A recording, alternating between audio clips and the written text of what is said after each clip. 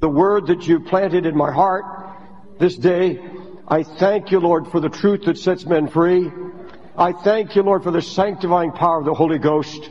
And Lord, we pray that you come now with the clear, pure word of heaven. Lord, I believe you gave me this from your heart.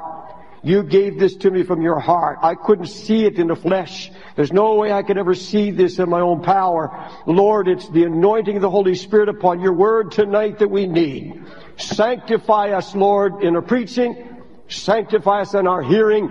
Let the word of the Lord find its mark and bring healing and power and authority in our lives over all the power of the enemy. Lord, we don't roll over to the devil. Lord, we stand on the victory of the cross, and we believe, Lord, that we have power, wisdom, and authority in the name of Jesus. And we take it liberally and with freedom in Christ's name. We fear no enemy. Hallelujah. For thou, O Lord, art conqueror over all things. Glory be to God. Go to Psalm 73, please. Psalm 73. My message tonight, I almost slipped. I almost slipped. I called my wife last night and told her I'm going to preach, and she said, "What? You what?" I said, "I almost slipped." Psalm 73. Now, don't look at me so curiously. I'm talking about you, really. And me and all of us. In fact, folks, I want you to listen very clearly to the word of the Spirit tonight. It's vital, absolutely vital that we hear it with the heart. And you need to be praying right now, God, help me to receive it. I almost slipped. Reading verse 1, Psalm 73, just 2 verses before we go on. Truly God is good to Israel, even to such as are of a clean heart. But as for me, my feet were almost gone. My steps had well nigh slipped. I almost slipped. Now look at me, please. The Holy Spirit's prompted me tonight to bring a solemn warning to the body of Jesus Christ. This message, of course, goes out in newsletter and it goes out in tape all over the world. So I'm preaching a message to the body of Christ, to all who hear it. And the warning is simply this. There's a sin that is raging in the Church of Jesus Christ right now that is bringing so much shipwreck to pastors, evangelists, missionaries, teachers, and lay people all over the United States and around the world. This particular sin is causing Christians to slip on the right hand and on the left. And even here in Times Square Church tonight, there are dear Christ-loving people who attend this church. You've already started to slip on a particular sin that I'm going to expose here tonight. It's an incredible, awful sin that is bringing ruin and destruction to the body of Jesus Christ. The sin that I speak of right now is so dangerous because it is not really considered to be a major sin. It is underestimated. The danger of it has never been calculated. And yet, while I stand here now, it's infecting multitudes and multitudes. Absolutely shocking when we understand the full extent of it. This is not what I would call a sin of the flesh. We're not talking about the sin of flesh such as adultery, fornication, gambling, cheating, drugs, alcohol, lust and promiscuity and homosexuality, alcoholism. We're not even talking about some of those sins of the mind such as covetousness and anger and rebellion, those kinds of sins. And yet this sin is so dangerous, it can cause all that. I'm not even talking about pride. I'm talking about something far more dangerous, far more seductive than pride itself, which is the mother of many of our sins. But this sin, when it's exposed or when it's indulged in, is capable of bringing on all of these other sins upon it and following it.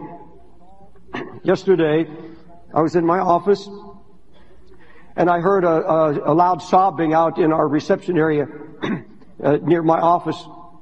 And I walked out to see my secretary Barbara consoling a young lady. She was just absolutely heartbroken and loud sobs. She was almost unconsolable. And I said, what's happened? And Barbara said, Pastor Dave, she just got word. This young lady's 24 years old. She's from Nigeria. She's been coming to this church for 4 years. Faithful, wonderful witness for Jesus from a Christian family. She had just gotten word that her father and mother had been killed in a car crash. And she was absolutely crushed. And she, through her sobs, we learned the story. She has 6 brothers and sisters, all of them under 17 years of age. Her father, a doctor. But the financial conditions are such that she was working here and sending money to help support and raise these children. And she said, I don't understand. She said, I've been so faithful to God. I've paid my tithe. And she's a regular tither to this church. She's a giver. I really don't know how she makes it because she's only got temporary work. She's a temp. And she squeezes together enough to pay her rent, somehow enough to eat, and she pays her tithe. I think that's why she's able to squeeze it all together. And she said, Brother, I've been sending money to Nigeria. And I can't even fly there. I have no money to bury them. There's no insurance. There's nothing. And she said, Brother Dave, I don't understand. And she sat on the floor just sobbing her heart out on one, for a moment. And she says, how can God allow this when I have given my whole heart? I serve Him righteously. I love Him with all of my heart. And then with tears straight, I was like a little lost child. She was worried, of course, about how her brothers and sisters would be supported now, how she gets there, and I knew that'd no be a problem. In fact, while I'm talking to you now, she's on an airplane going to Nigeria right now. God enabled us to do that and also to pay for the funeral for her parents. That wasn't a problem. I knew that. But his tear-stained eyes, and just like a little child, looked up and said, Brother Dave, why is it so hard to do right? Why is it so hard to do right? She said, this makes no sense to me. This absolutely makes no sense at all. Why is it? It seems to me that those who are most godly suffer the most. She said, why did God allow this to me? She said, Brother Wilkerson, I studied in Moscow. I came to New York. I've been here a number of years. And I have suffered all of my life. I have had such suffering. And I thought I had as all the suffering I could take. And now this. She said, I don't make sense. I don't understand. Why is it so hard to do right?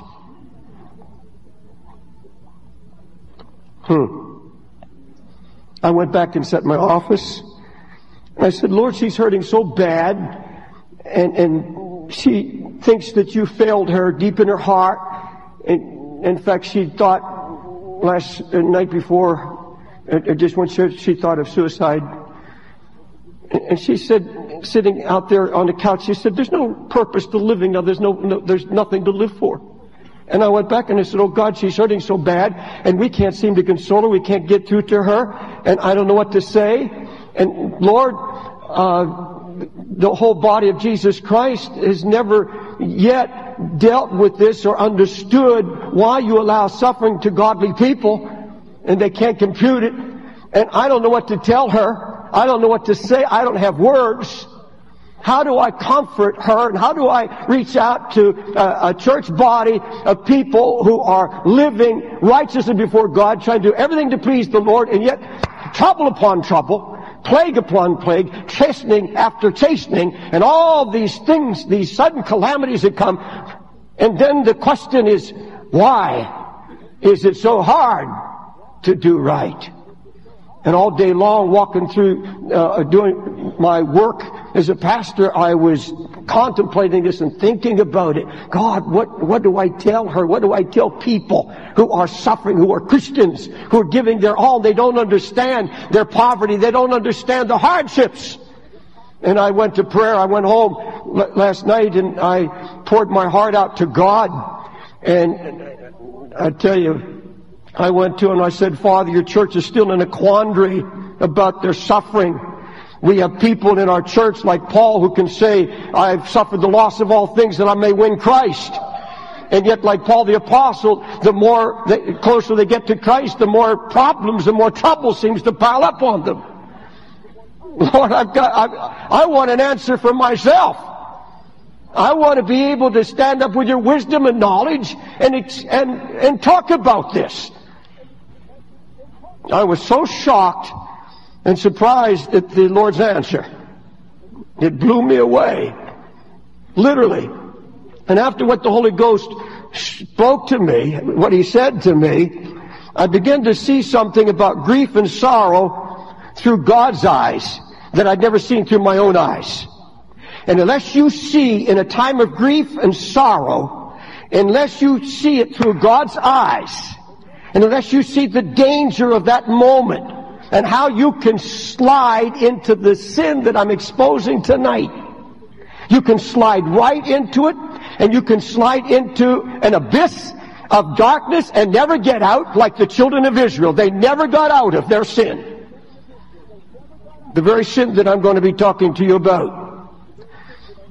And I begin to see something about that precious 24-year-old girl. Now, you may think it cruel of me tonight, what I'm about to tell you, but the Lord spoke to my heart, David, she's in danger. And you've got to warn her.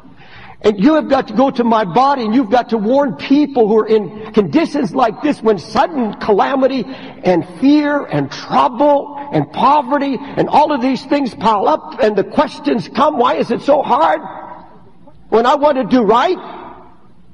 Because you come to a brink of a terrible abyss. You come to a brink of a sin that is damning, so damning.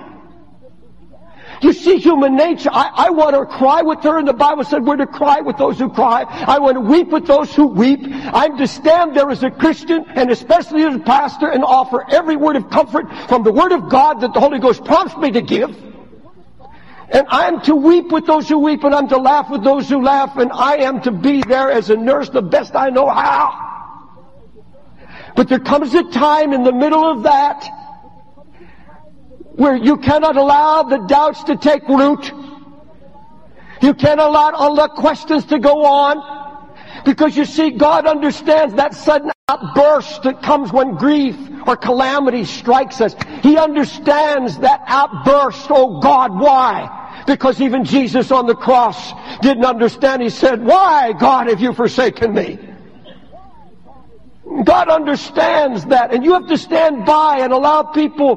The Lord says you stand by and weep with them, and stand by and wait until that grief works its way out, until they allow the Holy Ghost to come and console them, because the Holy Ghost is a consoler. He comforts, He cheers. That's what the Bible says. He comforts in the midst of all the sorrow. But you see, I began to see through God's eyes. He said, no, wait a minute. David, you have a heart, you pity, and you think that your pity and your sharing of that grief is enough, but that's not enough. That's not enough. See it through my eyes. And I want you to see through God's eyes tonight, so that the next time you may be here tonight in much grief and sorrow, but this will be a weapon in your hand that will keep you from this sin that damns your soul. Now, don't get in a hurry. We'll get to that sin.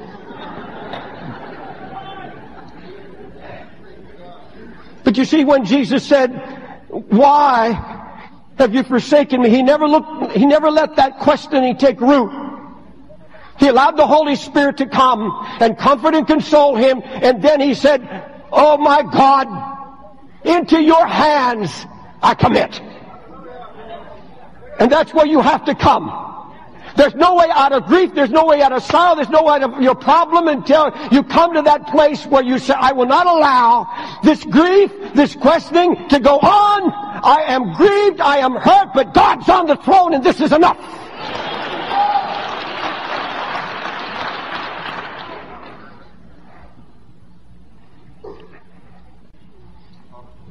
In Psalm 73 that we just read, a man named Asaph nearly fell into this sin. He said, I almost slipped.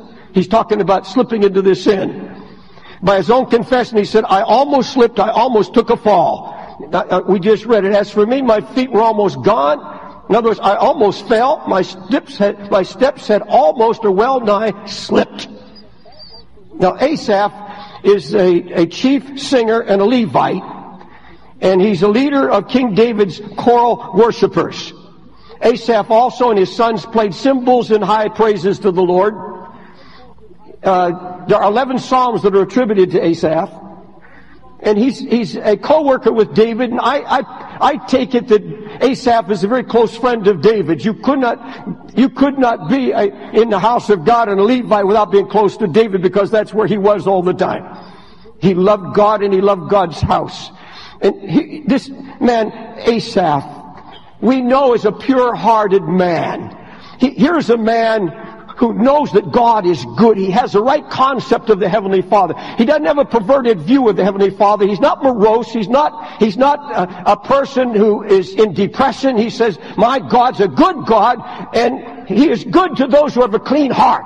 In other words, he says, God's been good to me because He gave me a clean heart. And he's a co-worker with David. Now, why did he confess? I almost slipped, I almost fell. Was it because he was so close to David and he watched every step David took? He had such confidence in his pastor, such confidence in his leader, and yet he sees compromise in this man. He sees him committing adultery with Bathsheba. He watches David connive. He sees the lust that's in David, one wife after another. When God said, don't add wives, he sees disobedience. Folks, David had a lot of problems in his life. And this pure-hearted man is walking with David. Was it because he was disillusioned because of the hypocrisy of someone who had a reputation of being so godly? Did he get disillusioned by his leadership? And he said, well, my leaders have failed me. And I'll tell you what, I've seen congregations when a pastor fails, the whole church fails. The church breaks up and people backslide and they say, well, God didn't keep him. Why would I ever believe God keep me?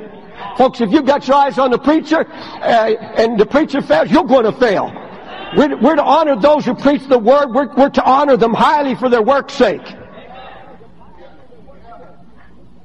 But folks, if you are going to depend on the righteousness of a pastor and the holiness of a pastor and try to make that yours by rote or by identification, is going to fail you. You have to have your own righteousness in Christ.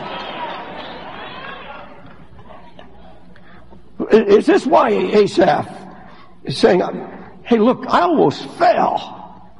Was it because David took a fall and David slipped? And Asaph said in discouragement, that's enough. I can't handle this. No, that is not it at all. All right, you say, Brother David, what is the sin that Asaph is talking about? Here it is. In one sentence, and then we're going to open it up. Listen closely, please, because the Holy Spirit wants this in your heart. It was the sin of making no sense of his suffering. The sin of making no sense of his suffering. Now, that may not make sense to you now, but it will in just a moment. Asaph, at this time, is in the hot fires of affliction. He is facing great trouble in his life. He said he was plagued all day, chastened every morning. Verse 14, for all the day long have I been plagued and chastened every morning. And the Hebrew connotation of those two statements right there is simply this, expanded from the root words. Listen closely. Asaph was saying, I have been stricken violently with trouble. I'm beaten down every day. Every morning I wake up touched with sorrow, pain, and grief. I feel I'm being punished. I'm in such trouble, it's painful even to talk about it. He said, I am plagued night and day. Every day I wake up, there's trouble on every side. He talks about it, he infers poverty. Because he looks at the riches of those around him who are wicked, and then he looks at his poverty. He doesn't understand. Asaph considers all the trouble he's going through as a pure-hearted believer. Then he looks around him at all the crowd of the wicked and the foolish. And he says, I struggle. I am strict in my walk with God. I do everything that's right. He's given me a pure heart. I sing and I praise and I play my tambourine in His house. I mean, my cymbals, I praise God. I give my everything. And then he looks at this wicked crowd living without apparent pain, living high, enjoying life, fat with material blessings, having all that their eyes could ever want or need. And he cries out, it doesn't make sense. It doesn't make sense. And this brings him to the brink of this sin of attributing God to unfaithfulness or unconcern. And basically what he's saying, does God keep books? Does God really see? You'll find that in verse 11, is there any knowledge in the Most High? Is there any knowledge in him? Is he taking notes of this? Is he seeing the disparity between the righteous who are doing right and suffering and the wicked going their own way and getting everything their heart desires? Have you seen that on your job? Have you?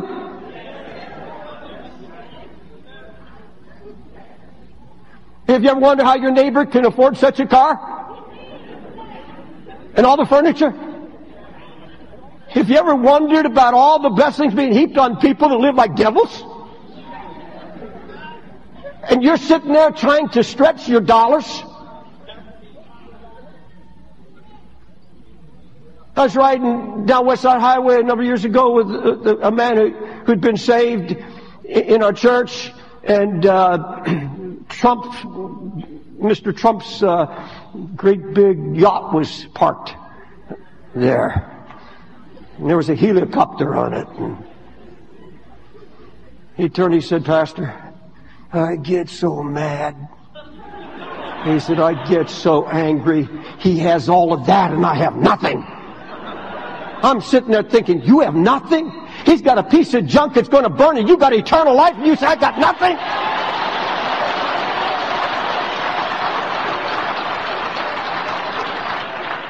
Did you hear his wife just spent $5 million on her yacht and they call it a piece of junk? It won't even float. Save your money.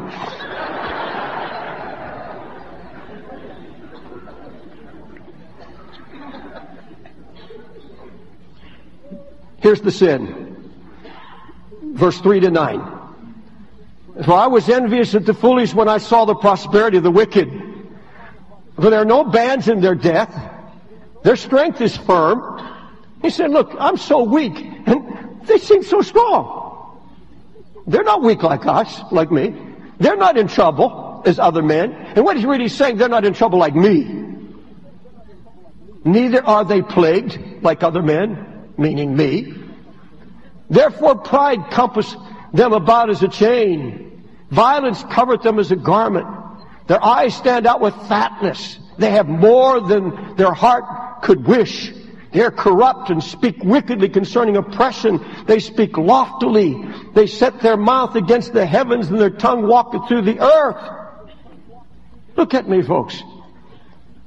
Asaph is going through a testing time. He has a period here right now in his thinking and in his mindset. I can't figure this out. I don't figure this walk with God at all. It's not making sense to me. And folks, if you're going to figure it out in a human sense, it doesn't make any sense. It doesn't compute. It should be according to our human thinking that you give everything to God. You've got a clear path to glory. Nothing's in your way. No suffering, no trial. And we've got preachers in America trying to sell that.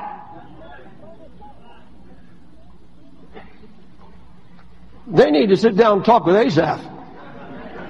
He'd been there and back.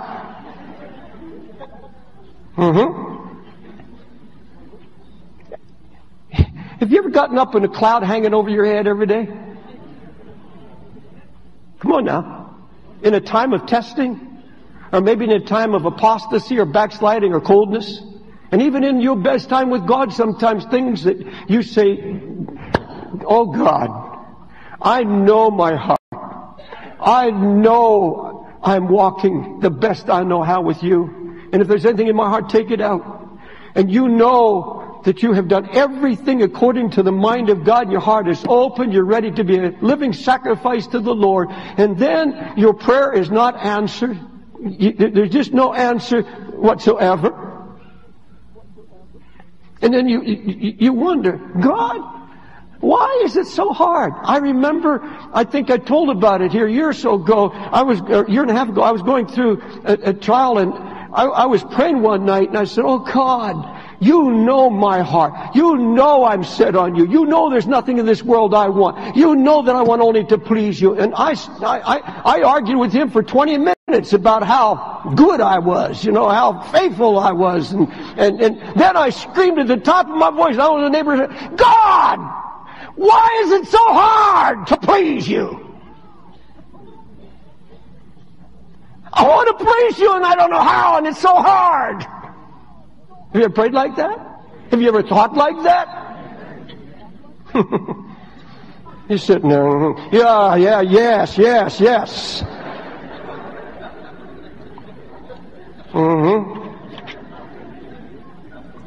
Now here's the point of danger, and this is where the slipping begins. Here's the brink of a fall into the abyss of doubt and unbelief. Verses 13 and 14. Verily, I have cleansed my heart in vain. I've washed my hands in innocency. For all the day long I've been plagued and chastened every morning. Asaph is so confused by his sufferings and his comparison to the easy life of the wicked around him. He nearly slips into a pit of absolute unbelief. He's ready to accuse God of forsaking him, of not being concerned about him, of abandoning him. And that's when you have to be careful. When you're in a trial, in a test, or when there's calamity, or when you're in grief, I don't care how deep and hard that grief is. Humanity says, oh, just bleed with them. Yes, but God sees different because God is still in control. God is still on the throne. God is not forsaken.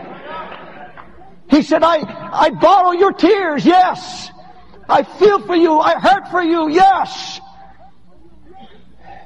But I'm still God. I'm still on the throne. I have not abandoned you. I have not forsaken you. Hallelujah. Now, you may not be in Asaph's condition. Asaph's condition tonight. You may be in one of those spiritual highs where everything's going okay. Please enjoy it now. Thank God for it. But you see, you may know somebody else. And listen, this is dead serious. You may know somebody, a godly friend, relative, family member, church, somebody from the church, and they're so godly, and sudden calamity, trouble comes, and you say, why? They're so holy, they're so righteous. Like the young couple in their mid-30s in a southern state.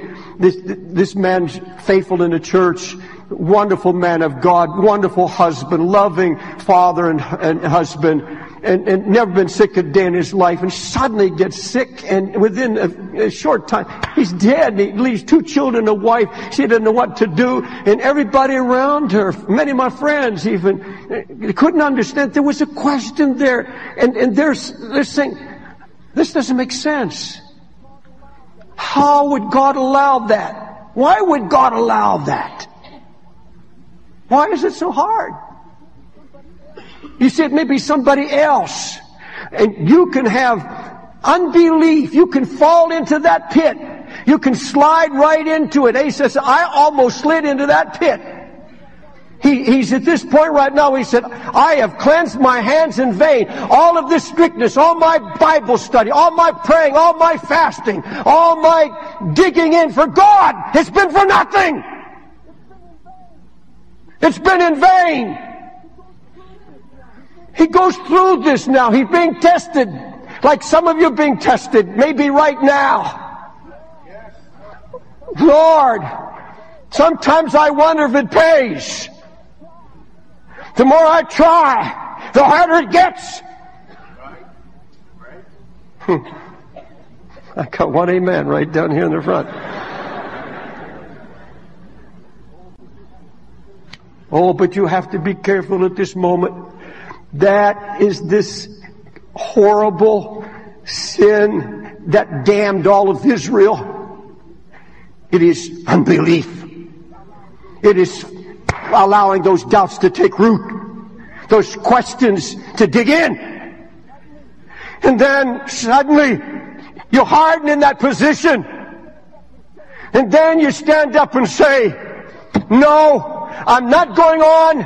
And Asaph came very close, he says, to falling and getting into a state of apostasy like the children of Israel. They never did. They died in the wilderness in their unbelief. 40 years of saying it doesn't make sense. 40 years of saying it's too hard. And they died questioning God. And at the judgment day, they're still going to be saying it was too hard.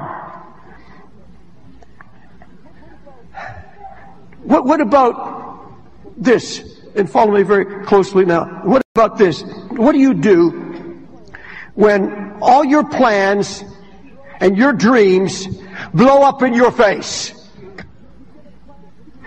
You get a plan that you believe God's planted, or a dream that's planted by God in your heart, and you pray about it, you nourish it, and you go to the Scripture, and almost everything you read seems to encourage you in this dream, this plan that you have, and you feel so good about it, and you make your plans, you go your way, and God seems to be blessing it and you say, finally, my prayers are being answered. I'm coming to the place now, finally, in my life where it's beginning to come together. And you've got this wonderful plan, you've got this wonderful dream, and you love the Lord, and you're walking with Him, and you hear that still small voice, go, move ahead. And then all of a sudden, it blows up in your face, and it comes falling down in ashes at your feet. And then the devil comes and says, aha, that's what you get for being so strict and walking so righteously before the Lord. Is that it? God allows you to be confused about His voice, does He? He leads you on and then He drops you. He lets you see Scriptures, He lets you hear voices, He gives you comfort, and then when you're ready to move in, finally, He abandons you. Talked to a young preacher recently right at that point. He said, I don't understand, Pastor Dave. I don't understand at all.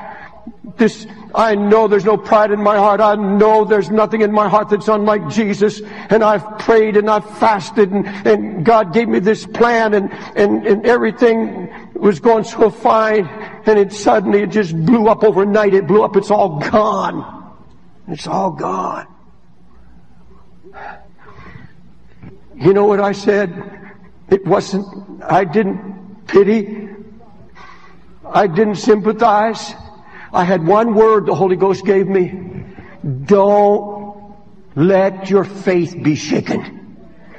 Don't lose your confidence in God. Let it all go. Let your dreams go. Let your plans go. God is still on His throne. And then the devil comes at that time and says, you can't hear God anymore. You've heard wrong so much already. Why would you trust any voice now? And that's the trick of the devil, to never try to shut out what Jesus said, my sheep know my voice, they hear when I call. Now Asaph considered all these things, and then he concluded, finally said, this is all too painful for me. Folks, that's where I came to. Lord, I can't figure it out. It's too painful. So he said, I'm going to the sanctuary. I'm going to God's house.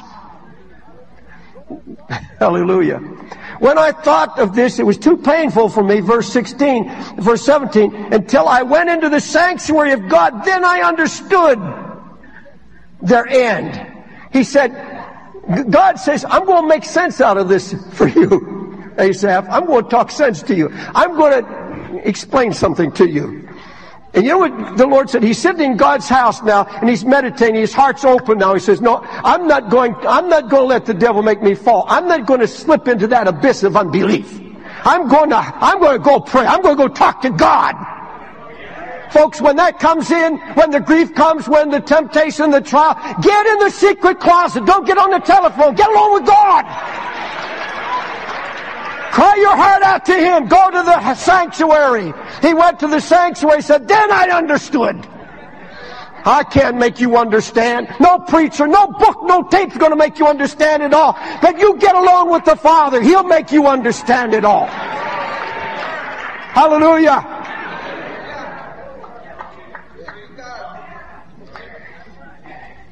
Boy, God's sure preaching to me tonight. He's preaching to me. Verse 18, surely thou didst set them in slippery places, talking about the wicked. Thou castest them down into destruction. How are they brought into desolation? It is a moment. They are utterly consumed with terrors.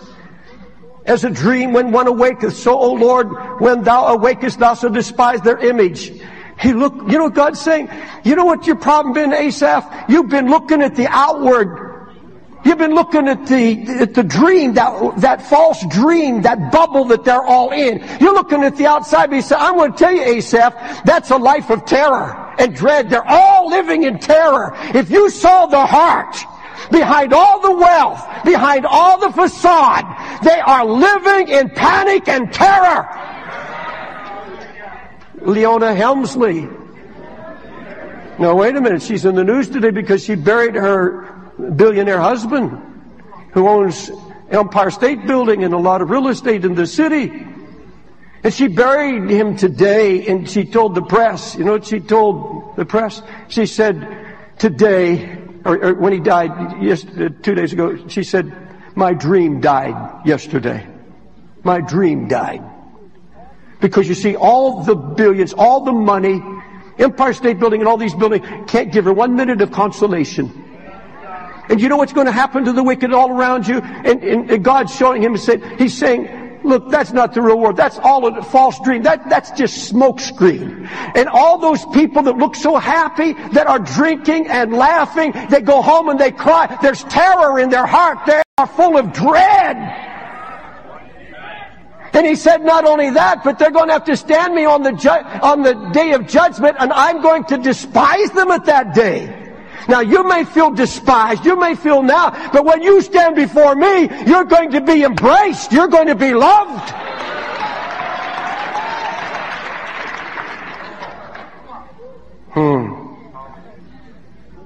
Asaph, in fact, when God began to open his eyes, he said, my heart was grieved and I was pricked or convicted in my reins or my heart. I got convicted because I was envious of that.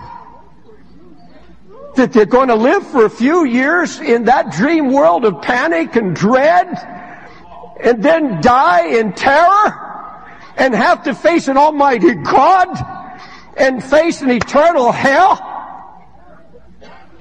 When I have the consolation of the Holy Ghost available to me, I have a Heavenly Father who cares about me no matter what I'm going through.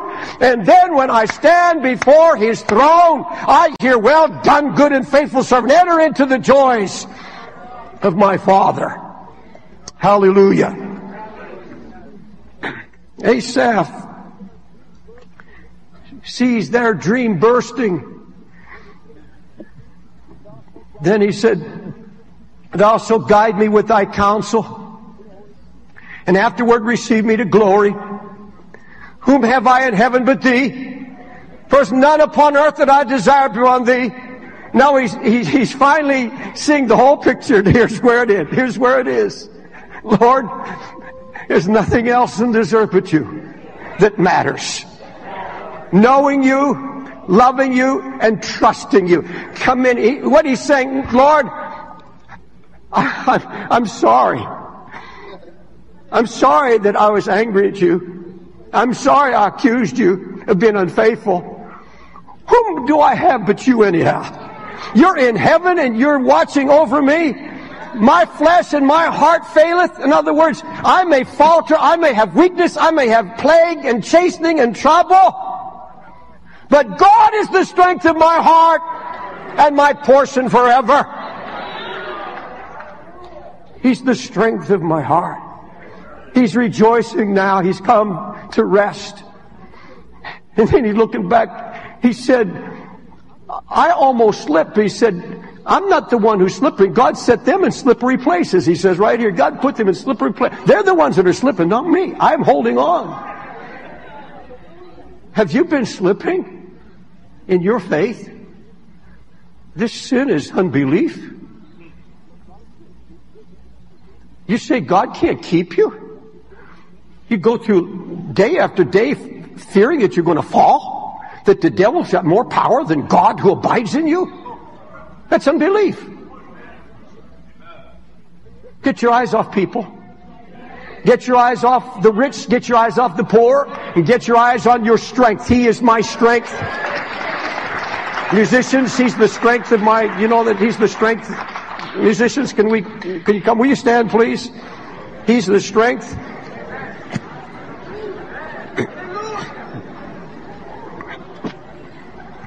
Hallelujah. Question. Look at me, folks. Question. Are you going through a time of plaguing or chastening or hard times? Come on now. Don't put up your hand. I don't want anybody to think anything about you. It's between you and the Lord. Are you going through a very, very hard time in your life that you can't make sense of what's happening? You don't understand it. And it seems so hard. That evokes question number 2. Balcony and the main floor. How are you handling it? How are you dealing with it? Is there doubt? Do you have the slightest hesitation about God's faithfulness in your heart while you stand here now in this place? We can talk about cleaning up our lives. We can talk about, hey, I don't smoke, I don't drink, I don't use drugs, I don't have any sexual problems in my life, and I don't look at dirty movies. You can list all of these things, but if you've got unbelief, you're headed for hell.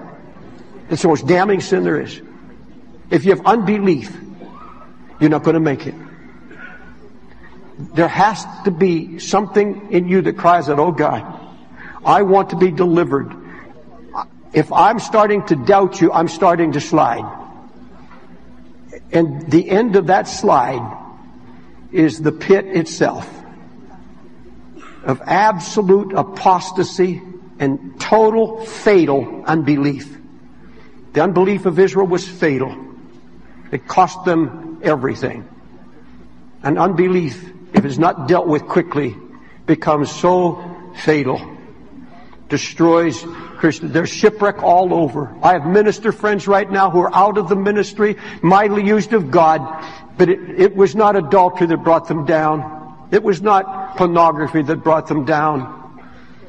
It was this sense, God, I tried to do right, and you did me wrong. You didn't stand for me. You didn't protect me. You didn't guide me. You allowed the enemy to chew me up. And they're out. And many of them are not even saved today. And they're not going to go to heaven. They're going to die and go to hell.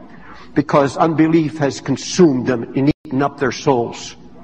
And this is serious business. And God's made it clear to me tonight that this has to be dealt with. Folks, God's been dealing with us about so many things. You might stand here and say, well, Brother Wilkerson, when does all this dealing with sin end? When the Holy Ghost is ready. When the Holy Ghost is ready. When He says enough is enough. That's for me. It's for all of us. We just walk with the Holy Spirit. But I don't know about you, but I don't want a shred of unbelief in my life. I want to trust God that He's my strength. No matter how weak I feel, no matter what I'm going through, there's got to be something to say, God, you're going to see me through. Live or die, I'm going to trust God. Live or die, I'm going to trust the Lord. Hallelujah. The Holy Spirit gripped your heart, and He said to you, this is for you. This is for you. And if the Holy Spirit at the same time is asking you right now to deal with it, if He's fingered unbelief in your heart, don't go another minute with it. Don't allow it another minute. Now, the altar call tonight is only for those who are going through this deep testing, this hard plaguing. You're in a plague. You're in the most difficult time of your life, and maybe your faith has been wavering. Wherever you're at, all over the house, come. If you're not right with God, if you've backslidden, if your heart's grown cold to the Lord, come with these who are coming right now, because the Lord wants to bring faith to your heart. He wants to pluck out the roots. If you've been sliding, God wants to end that slide right now before you slide right into the abyss of unbelief and hardness. Amen. You come as the Spirit draws you. Hallelujah. You can still come. The Spirit of the Lord's moving upon your heart. Obey Him. Hallelujah. Hallelujah. Holy Spirit. Blessed Holy Spirit.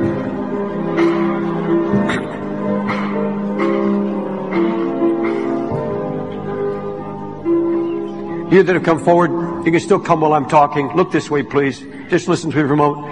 I want you to get one thing in your mind right now, please, before you say another thing or before you pray a prayer. Get this in your mind. God has a purpose for everything He does or allows. God has a purpose. And He doesn't always show us that purpose. Sometimes He allows us to be blinded to it so He would prove our faith. We have to walk in total blindness sometimes and just totally committed to the Lord. We have to just put it in His hands, saying, Lord, I don't understand this. But you say, Lord, and come to the place, Lord, I don't have to understand. I don't have to understand it anymore. Lord, I'm going to commit my life to You, because I know that whatever You are allowing, whatever You're doing in my life, You have a purpose. You better believe it. You better believe it. If calamity, if death strikes at a home, you can believe with all my heart. Fatalism says what will be, will be. No, we say God's will be done. God has a purpose. That's not fatalism. Fatalism puts it in the hands of fate. We put our lives in the hands of God, in the hands of a loving Father who numbers the hairs of our head, who has wonderful thoughts toward us, who has a plan for our lives. And you have got to believe. You've got to start your faith on that, build your faith on that. I don't understand this, but God must have some purpose. He has to have some plan in mind, and He does. And say, God, I'll just walk one day at a time, trusting You. You show me what to do. You give me the wisdom.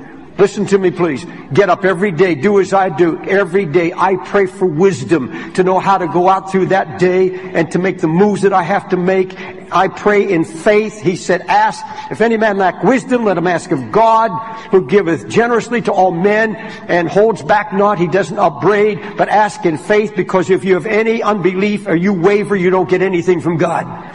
I ask in absolute faith. God, give me wisdom. He gives me the wisdom for that day. He doesn't give me wisdom for 2 days. He gives me wisdom every time I ask for it. And He'll give you the wisdom to know what to do. He doesn't have to send an angel. He sends wisdom, and He'll give you the wisdom to know how to do it. He'll give you the wisdom how to get your bills and your house in order. He'll give you wisdom to how to make telephone calls to who and when. He will give you wisdom. He uses His wisdom if you will trust Him and you ask in total confidence. I want you to pray this prayer with me right now. Jesus, forgive my unbelief. Pluck the doubts out of my heart. Take it all away. Heavenly Father, I know You're my God. You're faithful to me. I've been hurting. I've been in trouble. But I want to trust You. Forgive my unbelief. Release me from it. Oh, Jesus, give me wisdom to know what to do and how to act in my time of trouble. I will go to your sanctuary. I will go to prayer, and I will seek your face, that you may lead me and guide me. Jesus, I trust you to see me through. Hallelujah. Hallelujah. Give him thanks in your own language, in your words. God, I thank you. I thank you, Jesus. I praise you, Jesus. I worship you, Lord.